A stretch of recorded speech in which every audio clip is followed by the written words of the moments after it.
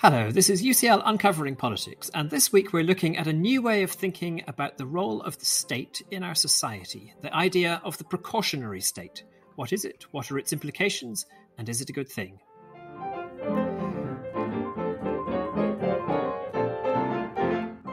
Hello, my name is Alan Rennick, and welcome to UCL Uncovering Politics, the podcast of the School of Public Policy and Department of Political Science at University College London. At a time of breakdown in our public health service, unaffordable childcare bills, and a cost of living crisis, questions over how our society should be governed and what the state should provide are pressing. Meanwhile, the response to the COVID-19 pandemic and the vulnerabilities in the energy and food supply chains exposed by the war in Ukraine reveal, some think, state failure to plan ahead and make provision just in case. One person who's thought long and hard about the proper functions of the state is Albert Wheel, Emeritus Professor of Political Theory and Public Policy here in the UCL Department of Political Science. Long-standing listeners to UCL Uncovering Politics may remember an episode we did with him a couple of years ago on his major book, Modern Social Contract Theory, which explored the principles that should guide decisions on the role of the state. Albert's now building on that foundation to develop a new approach to the state, which he calls the precautionary state, one that moves from just-in-time systems to a just-in-case approach with ample provision of public goods. And I'm delighted to say that Albert joins me now to discuss the idea. Albert, welcome back to UCL Uncovering Politics. And let's start with the obvious question. What is the precautionary state, and why do you think we need this concept? Well, thank you very much, and thank you very much for this opportunity to talk about this idea, Alan. I'm very, very grateful indeed. And you said in your introduction that this is a new idea, and I think actually, in terms of the sort of recent history of government and political ideology over, say, the last 40 years or so, it is a new idea. But in fact, actually, the earliest recorded example that I've come across of what I would think of as the precautionary state is something that you find in the book of Genesis, chapter 41, where Joseph, who, via a rather circuitous route, which would take too long to go into, ends up interpreting the dreams of the Pharaoh. And Pharaoh's had two dreams. He's had a dream that there were 7 fat cows that walked out of the Nile, and then 7 lean cows, and the lean cows ate the fat cows, and there were 7 full ears of corn, and there were 7 lean ears of corn, and the lean ears of corn ate the fat ears of corn, the full ears of corn. And Pharaoh is puzzled by this dream. And Joseph interprets it as being as a prediction that there will be 7 years of plenty in the land and 7 years of famine in the land. And he explains this to Pharaoh. This turns out to be quite a quick route to major promotion, actually, in Joseph's life, because he ends up as the chief executive of Egypt during this period.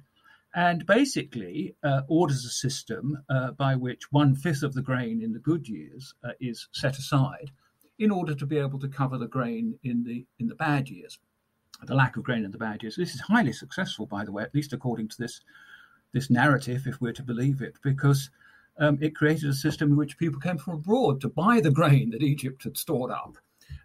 So this is, I think, a model, if you like, of the precautionary state, and it's a model, I think, in three respects. First of all, it's about state activity over time, and it's about the fact that the state is the agent which is capable of planning for a society over time and of dealing with fluctuations in the fortunes of a society over time. I suppose if one were looking in modern public policy terms, the clearest example of this would be counter-cyclical economic policy, the idea that government should spend when demand in the economy is low and there would otherwise be unemployment, and that the government should build up a surplus when the economy is doing well. So we have, if you like, a modern example of this planning for fluctuations over the course of time. I think the second element of the precautionary state, which you mentioned in your introduction, is that it's based on this idea of putting resources aside just in case you need to be able to provide for an emergency, a famine or whatever. And I think if you think about the current NHS crisis, it's obviously a very complex phenomenon, but one element of that phenomenon is that if you look internationally, the UK provision of hospital beds is very low. The ratio of beds per 1,000 population is very low, and it's actually been declining over time. Now, you can say, well, look, that's a very highly efficient use of resources. We're using up to 90% of our beds at any one time. But of course, when difficulties come along, then that bed shortage really shows itself up. And there are some very interesting models that operations researchers have done, which have shown that you've only got to get small fluctuations, so to speak, in fortune before you start to get a really big build-up of cases that cannot be accommodated. So I would say this just-in-time component is very important and a central element of the precautionary state. And I think the third element of the precautionary state is that while markets are very powerful devices, they're very good devices, for example, for using decentralized, dispersed information. They're very good at fostering different types of innovation and so on. There are certain problems that markets alone can't deal with. They typically cannot deal with the cumulative unintended consequences of individual behavior. Panic buying would be an example. So I think the lesson we draw from that is a rather old one, actually, which is that markets make good servants but bad masters.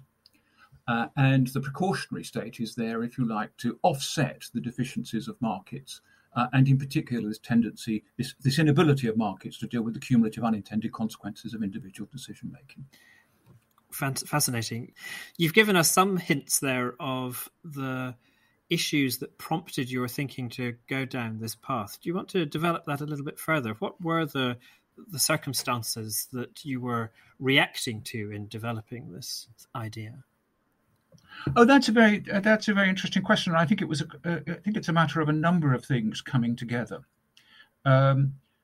Firstly, I've always thought, it goes back a long way in my thinking about the welfare state, that if we think about the welfare state, if we think about things like sickness benefits, pensions provision, education, and so on, it's really important to think about that as dealing with the fluctuations over the life cycle.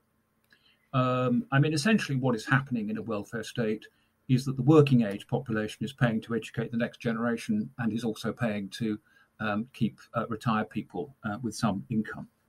So once we start to think about the welfare state, not as a means of redistributing income within a given year period, it does that, of course, but we should principally be thinking about the welfare state as an instrument of redistributing resources over the life cycle. It's got this time dimension. And Nick Barr, a very distinguished economist at the LSE, has a very nice formula for this, which he says that, look, even if everybody were middle class, we would still need a welfare state because we would still need to deal with these fluctuations over the life cycle. Secondly, I think, I suppose, like everybody else, the 2008 financial crisis was, I think, a wake-up call. Gordon Brown, I think with the best of intentions, said before the 2008 crisis that we'd learnt how to avoid boom and bust. The 2008 crisis showed that we hadn't been able to do that. And again, there are many things to say about that crisis, but a very plausible view, I think, to say about that crisis is that the regulators and the policymakers became complacent. They thought that markets could look after themselves, that if institutions fell, then the liabilities would simply fall where they fell, and that was just a risk of the market, so to speak, and that the market was a self-correcting mechanism. And I think, therefore, that the 2008 crisis revealed that. Thirdly, climate change, the climate emergency. The Rio Declaration on Environment and Sustainable Development took place in 1992. And as part of that Rio process, we also had the UN Framework Convention on Climate Change. So just over 30 years ago. So we've had these international agreements in place. But since those international agreements have been in place, CO2 emissions have actually increased by 60%. In other words, they've gone up. it's not that people have acted on that understanding, which we had way back in the 1980s. I mean, to give her credit, I mean, Mrs. Thatcher saw this issue about climate change back in the 1980s when she was Prime Minister, famously said to George Bush, "Look, George, I'm a scientist. I understand these things." And so this failure to be able to act on anticipated problems strikes me as being very important. I mean, that's just like Joseph. Well, I mean, imagine what the precautionary skeptics would have said to Joseph. Well, we don't know that these 17 years are going to happen. How good are your estimates really? Are you really saying that we've got to take a 1/5 of the crop? Couldn't we just take 1/10 or something like that? So you can imagine that you'd have sort of famine skeptics, and I think just as we have climate change skeptics, and I think the failure to be able to act on these issues has been very important for me. And then finally, and most obviously, I suppose, COVID. So the public health system in the UK, before COVID came along, had a very high reputation. In fact, there's an international peer review of public health systems around the world, and the UK came very high in the various estimates of epidemic preparedness. And there's absolutely no doubt, for example, that the modelling capacity for epidemics and epidemiology in this country is extremely, extremely good. Nonetheless, there were failures in that. Indeed, I remember saying to a student just after COVID broke out, he asked me, how did I think things were going? I said, well, I think it's going to be pretty good in the UK. We've got a pretty good public health system. And I was clearly wrong on that. That's a complex matter, and we have to wait for the Hallett inquiry into COVID-19 to establish, precisely what the responsibilities are for the failures of government policy. But I think there has been a failure of government policy, and in a way, the government itself acknowledged a failure of policy when it abolished Public Health England. So I think just reflecting on these experiences of failures to deal with climate change, failure to anticipate the need for tighter regulation before the 2008 financial crisis, the need to be able to deal with the unintended consequences of markets and what that means. Those have really been sort of shaping my thinking and making me ask myself the questions about, well, what would we require of a state that was capable of dealing with these very difficult problems and was able to make preparation for them of an adequate kind.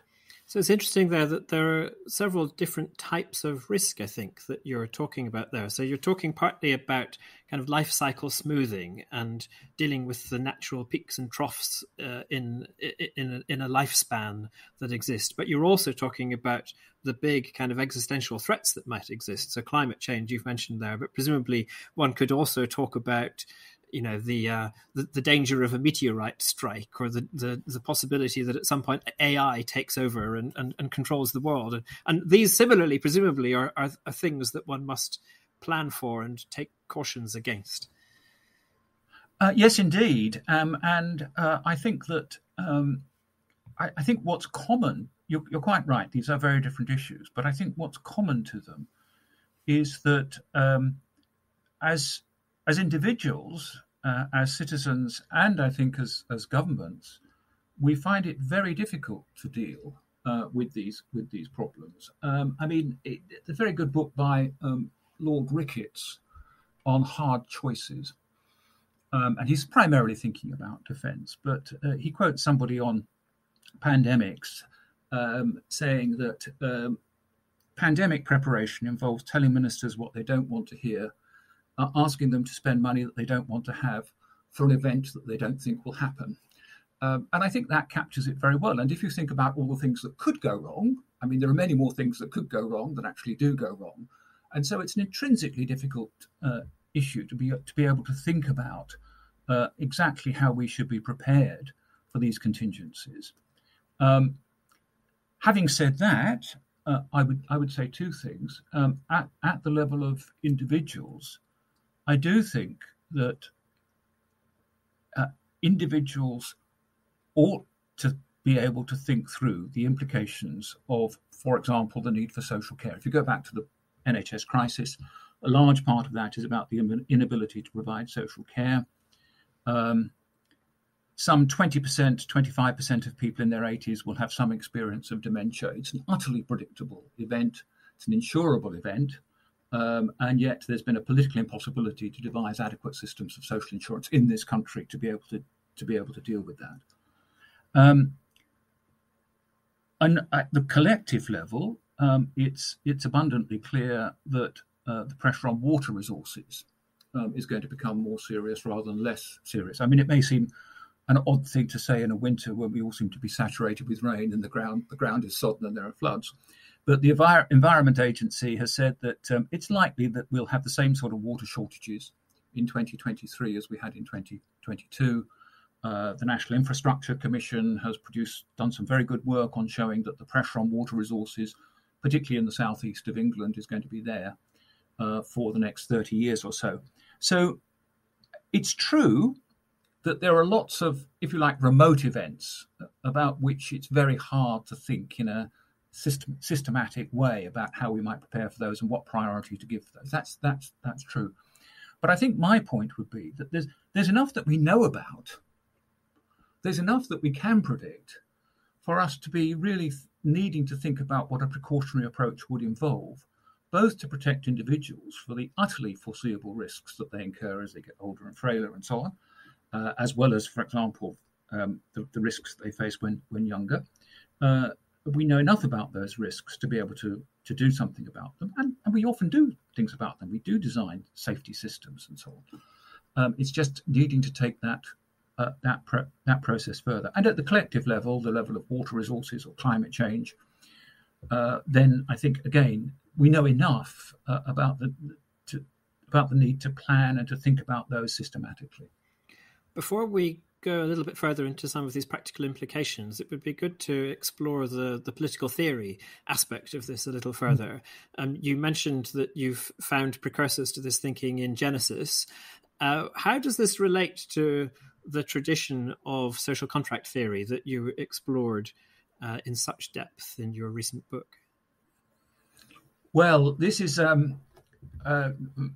I'll try and restrain myself on this answer because this probably takes a long time, and there is some there's a fair amount of theory, particularly theory of rational choice, that's going on at the background to this, and it's particularly tied to the idea of prudence and what it means to lead a prudent life.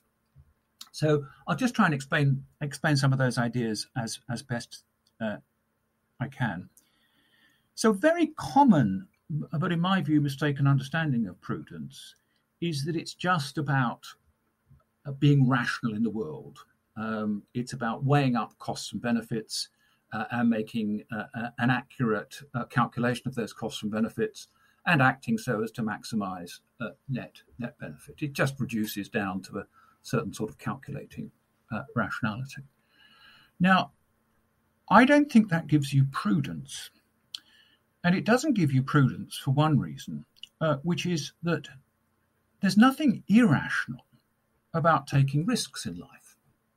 I mean, there's nothing irrational in somebody, for example, who thinks they've got artistic talent, throwing up a safe job, living in an attic for years and trying to produce paintings which might not sell at all. There's nothing irrational about that. That's just a life plan that somebody's chosen.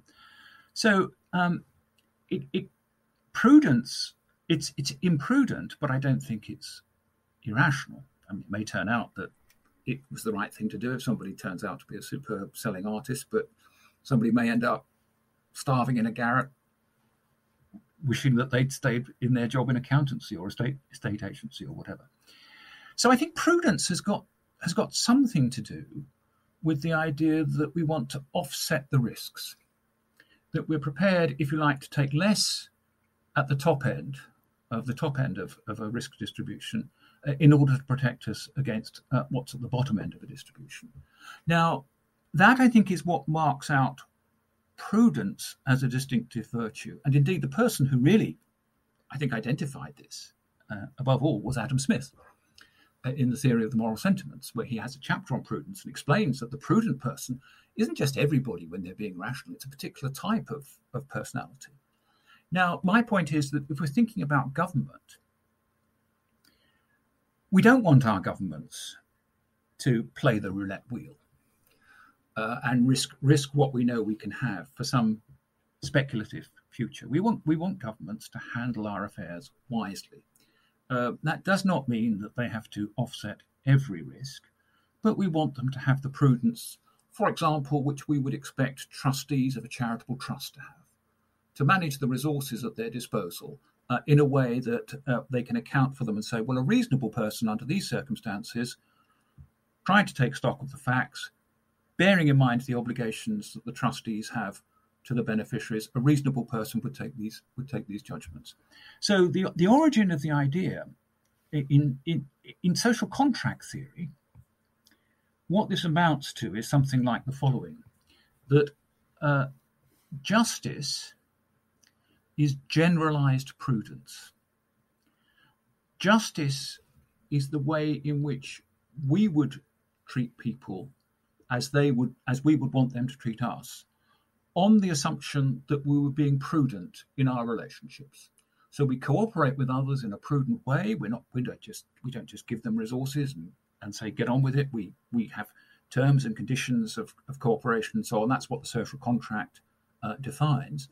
And what underlies that is a concern for prudence, for creating a set of circumstances in which, as individuals, we can then plan our lives and undertake the activities that we need to undertake. Let's get into some practical implications then. You've talked quite a lot there about public health, and indeed you're a co-author on a recent article in The Lancet on the public health system in the UK. So what do we get from the idea of the precautionary state about how the public health system ought to operate, what the state's responsibilities are in respect of public health, and what that implies about how the system should be structured in the UK? Right, well, thank you for mentioning that article, and it's been very interesting working with Peter Littlejohns and David Hunter on this area, both in many ways much more experienced in public health than I am. But I think I'd say the following, really, in answer to your question. First of all, public health is a classic state responsibility. I mean, the state needs to be able to deal with infectious diseases. It needs to be able to deal with provision for extreme weather events.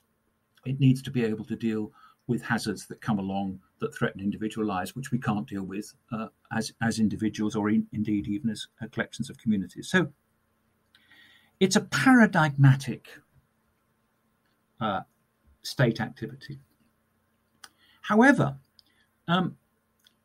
it suffers a problem that I don't think is unique to this area is unique as a matter of policy, but it is very distinctive, I think, of public health, which is that it's very easy to be conscious of the costs of public health measures. I mean, think of lockdowns, for example. Very easy to be conscious of the costs of public health measures, but very hard to understand the benefits of public health measures, because when public health measures work well, what they do is they protect statistical lives. I mean, they protect all those people who would have had disease and injury were it not for the fact that you had the public health measure in place.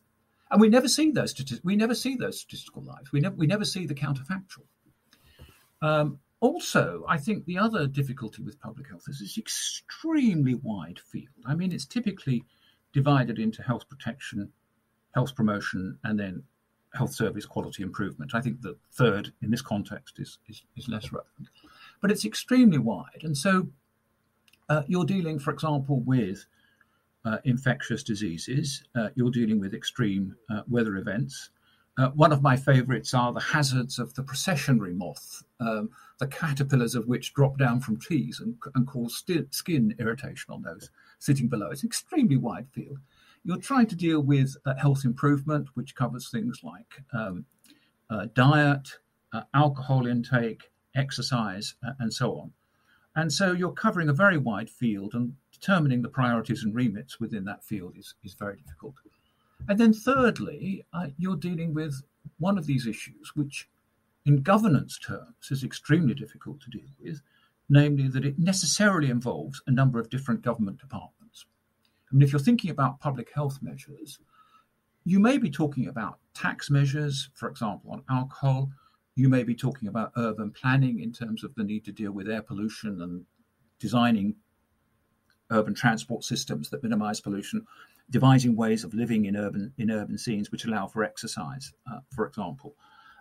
You may be dealing with environmental protection. I mean, think of the issues over sewage discharge that we've had in this country for the last few months. All of these are public health related, and to be able to take effective action on public health requires governments to be able to work across departments of state, and we know that's difficult. I mean, that's just intrinsically difficult for multi-agency organisations of any sort. But I think it's particularly difficult for governments. It involves delicate questions about interdepartmental responsibilities and coordination and so on. It's very difficult for people to take the credit and so on.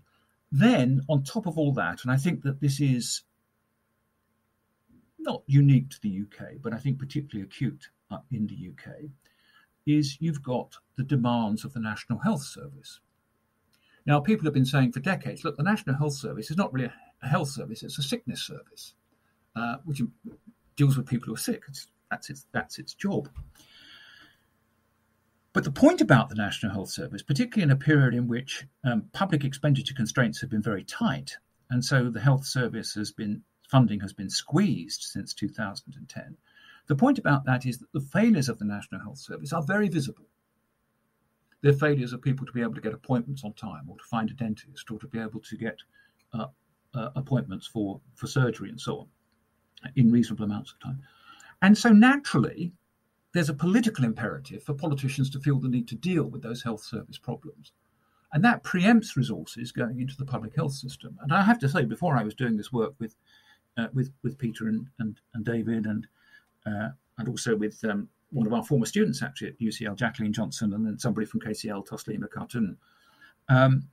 I mean, I hadn't quite realised the squeeze on public resources going into public health until we actually looked at the numbers. And they are very, very striking. If you look at the public expenditure since 2013 on public health, it just goes steadily down. So in some ways, it's not surprising that the public health system in the UK, when COVID came along in 2020, was not capable really of rising to that challenge. So is the problem simply one of resources, or is there also a difficulty in structures? I think there is a difficulty in structures, and I think that's to do with political priorities. I mean, there is supposed to be cabinet-level coordination, but the last evidence I've seen of this, which goes back to a BMJ piece in the beginning of November, was that the relevant cabinet committee had not yet been established under the new Prime Minister. So I think there is a question about priorities at the top. And we know that driving public health measures forward requires high-level decision makers to take it seriously. We know that. And then I think in the case of COVID, I think there was a genuine instance of groupthink, that the planners thought that they were going to be dealing with something like a serious flu epidemic. They didn't really understand the possibility of a disease with asymptomatic transmission. And there was a House of Commons committee looking at this, and I think there was a general acceptance that among the planners there had been this sort of intellectual failure of groupthink, which was important. So all of these things come together: resources come together, political priorities come together, the mindset of crucial administrative actors in the system also comes together. The difficulty, I think, is that no one of these things is offsetting the other. I mean, that is to say, it's not as though there's enough resources going in that even if the high-level decision makers don't have time because they're being preoccupied with something else, then nonetheless the administrators can get on and they've got the resources to be able to think about it and so on. What this requires, I think, is this combination of elements of clear thinking, of organisational relationships and cooperation, and of resources. And these problems are not new. I mean, in 1976, the Labour government produced a document called Prevention and Health, Everybody's Business. A few years later, the Canadian government had its Lalonde report. In 2004, I think it was, Derek Wanless made the point about the need to deal with public health. And the reason this is important is that all of this is feeding into demand on the NHS. So the 2014 five-year plan on the NHS made the point that 10% of NHS expenditure goes on diabetes. I didn't believe that when I first read it, actually. I had to go back to the original research to find it out. Well, diabetes is one of those things that, again, is complex, but it emerges from food systems which encourage sugar intake and so on. And to deal with that, you need public health measures. Think about the demands on A&E that arise from alcohol-related incidents on a Friday and Saturday night in this country. Again, this is feeding into demand on the system. And unless we start to deal with that question of demand, we'll be constantly finding ourselves in this situation of patch and mend and crisis and emergency measures and so on in the National Health Service at a time when we still haven't been able to think in this life cycle way about how to deal with social care and discharges from hospital. So you've got to think about this as a system. We should also think about counter-arguments to your view. And I think one view that is widely held, particularly on the right of politics, is that the state is already too risk averse. So it's not that it's insufficiently thinking about long-term risks, but it's too risk averse. It's too cautious, too over bureaucratized. There are too many rules and regulations and procedures and so on that are constraining the state from doing new and exciting things that will push the country along in a more positive direction. How would you respond to that kind of critique? Well, I think it depends precisely what the criticism is. So I think it's certainly true that probably from the libertarian side, not exclusively from the libertarian side of politics, but from the libertarian side of politics, there is often a critique of the precautionary principle, which says that this inhibits innovation. And I suppose there's the sort of poster child for that view is genetically modified crops. That's the example that comes out. My own view, and this comes from some work on water reuse that I've been doing with a long-standing colleague, Robert Field, is that actually precaution can facilitate innovation. The reason why we sometimes need to accelerate the implementation of certain technologies is because unless we do so, we know there are going to be problems down the line. Unless we do something technologically really interesting about water use, for example, we are going to find ourselves in 2030, 2040, really struggling with effective water supply. So part of my answer is that you can't generalize about the relationship between precaution and innovation. Across the board, it depends on the particular technologies and the particular issues that you're dealing with. The second part of my answer, I think, is that there is a real difference. And this goes back to the theoretical points I was making about the fact that individuals can be imprudent without being irrational. But the fact that we need governments to be prudent, there's a difference between what we expect governments to do and what we allow individuals to do.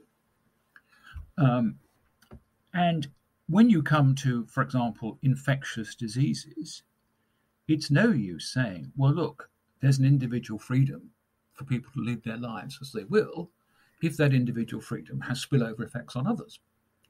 So it's you need to be able to think about that. Interestingly, in this book that colleagues and I are working on, this public health, we're planning a book on that sort of emerges from the article that I mentioned before. I cite Hayek on this. So Hayek is extremely interesting. He makes the point that it's quite right to compel people to contribute towards social security if you're in a situation in which people, if they're poor, will require social security. He says, look, society will simply not turn away people who are poor. So those people, if you like, owe an obligation to contribute to the system. And I think the same is true of public health measures. The NHS will simply not, it will not close its doors to those who are thought to have had self-inflicted injuries. That gets very difficult to disentangle anyway, but it won't close its doors to those suffering from diabetes or sexually transmitted diseases or whatever. So there's a corresponding obligation, if you like, which only the state, I think, can facilitate, to get people to be in a context in which they can think, about their own responsibilities and about the possible demands that they might be making on the wider society. I think that's a point that Hayek quite correctly makes. I mean, Hayek is a guru of the libertarians, but even Hayek is prepared to allow this. So I think that would be my response: that precaution is not always anti-innovation. We need to be able to deal with the spillover effects, and in any case, we need to be able to think about things collectively rather than just individually. And is there also an idea here that people will be freer in their own lives to innovate and try new things if they know there is a robust safety net, and the state needs to be cautious in order to ensure that it can provide that safety net? I think so. I mean, I think it's a very interesting question. In the Beveridge in the famous report, Social Insurance and Allied Services, discusses precisely this point. And he says, well, look, some people say that if you have social insurance, it's going to stop risk taking and innovation and so on. And he says, well, look, Francis Drake was not stopped from risk taking because nonetheless he was economically secure. And I think you're right and I think this is a central part of precaution, that what people need to be able to rely upon are robust systems in place that are going to protect them in case things go drastically wrong. For example, that they buy a house that subsequently turns out to be a floodplain or prone to some other environmental hazard, radon, something like that. That's going to protect them in that case, but that also protects them from the untoward action of others. I think that this collectivism at the level of the state and of state organizations is actually an expression of what I would think of as an ethical individualism. So I do think that the ultimate unit of value are individuals and their experiences and the quality of lives that they can lead and so on. I don't think there's a supra-individual entity called the state or the glory of the nation or whatever that we ought to be pursuing. I mean, I think that is a form of totalitarian democracy. If you try and say, well, look, individuals should be subservient to some supra-individual goal, I think that is not the ethical theory that's required. But what social contract theory tells you, and it's a sort of, you might think about it as a paradox, but I don't think it is a paradox if you reflect upon it. But what social contract theory tells you is that in order to protect individuality, the value of individual experience and the value of individual lives, we need robust forms of collective organization. I mean, I've probably given this example before, but it's worthwhile giving again. I mean, that is the great lesson that comes out of Thomas Hobbes. Thomas Hobbes said, look, in a state of nature, life is solitary, poor, nasty, brutish, and short. And what he meant by that was that you were prone in a state of nature to the depredations of other people. And so you needed some collective arrangement, some form of public authority, which was capable of regulating the relationships among individuals, such that they could actually be freer in their interactions. And so this is not anti-individualist in any way. It's just that the paradox is that to be an individualist, you also need to be a collectivist. We're going to have to wrap up very soon, but one final question. If we agree that the precautionary state is a good idea, how do we get there? And I guess I'm particularly thinking about how we reform our politics. You've talked about the fact that a lot of the activity of a well-functioning precautionary state is focusing on the long term, whereas politicians famously have a tendency to focus on the short term.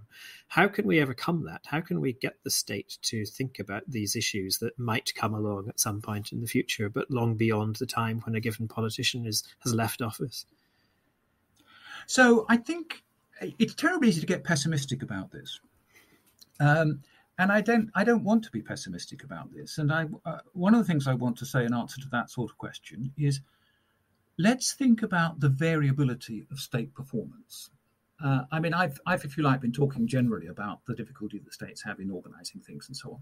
But I think that some parts of the UK state actually work really quite well in a precautionary way. I mean, I think the work that the National Audit Office does is very good in terms of reporting back to Parliament how well implementation has gone. It actually had a very interesting chapter on public health in its recent discussion of health service reform. So I think we can look to bodies like that. I think we can look to the National Infrastructure Commission. I have been critical about particular pieces of work, but I think the National Infrastructure Commission, is a good organisation. I think that we look to bodies like the Bank of England. I think we look to parliamentary committees, many of which I think are very conscious of these issues.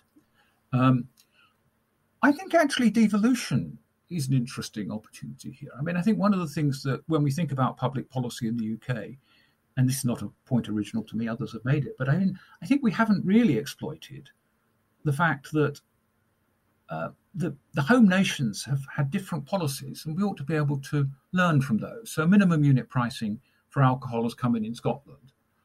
It's been resisted in England.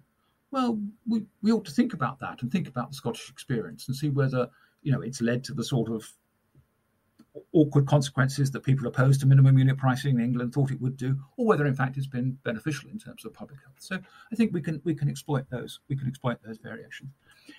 Finally, I suppose you would expect me to say this as a political theorist, wouldn't you? But finally, I think it's very important that we think clearly about this.